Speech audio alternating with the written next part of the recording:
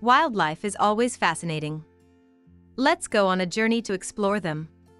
Jump in. The short-billed dowitcher, like its congener the long-billed dowitcher, is a medium-sized, stocky, long-billed shorebird in the family Scolopacidae. It is an inhabitant of North America, Central America, the Caribbean, and northern South America.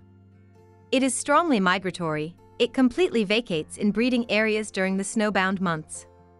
This species favors a variety of habitats, including tundra in the north to ponds and mudflats in the south. It feeds on invertebrates, often by rapidly probing its bill into mud in a sewing machine fashion. It and the very similar long-billed dowitcher were considered one species until 1950.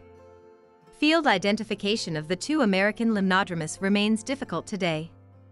Distinguishing wintering or juvenile short-billed dowitchers from the long-billed species is very difficult, and, even given examination, their subtlety different body shapes cannot always be isolated to a particular species. They differ most substantially in vocalizations. I am grateful for your time and patience. We will meet soon. Till then, be good.